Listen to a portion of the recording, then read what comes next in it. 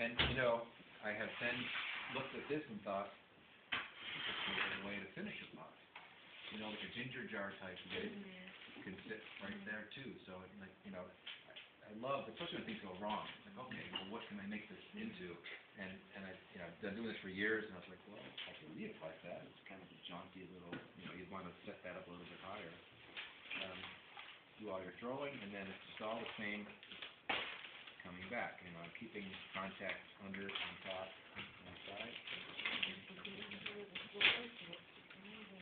Oh yeah, you have to go